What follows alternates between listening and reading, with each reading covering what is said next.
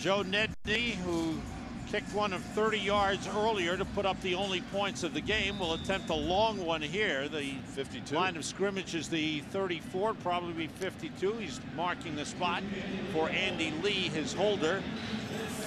Ryan Jennings, the long snapper.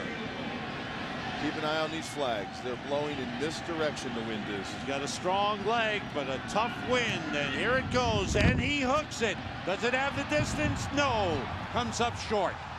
Came up 4 yards short. It's being returned by Nathan Vasher, who spun away and goes to some open space, and he's got some blockers, and Vasher is going. Vasher needs one more block, and he's got it! Nathan Vasher, touchdown Bears! Do you believe that? I told Stan the wind was going to cause some crazy things that you may have never seen before in a football game, and that clearly did. 108 yards. Joe Nedney can't believe it. What a return by Nathan Vasher.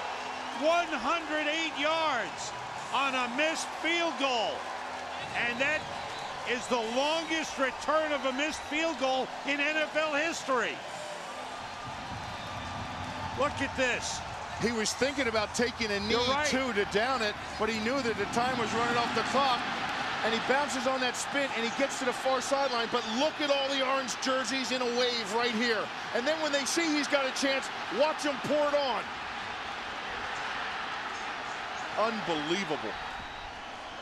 What a return. How about Urlacher? He was down the field blocking anybody you could see.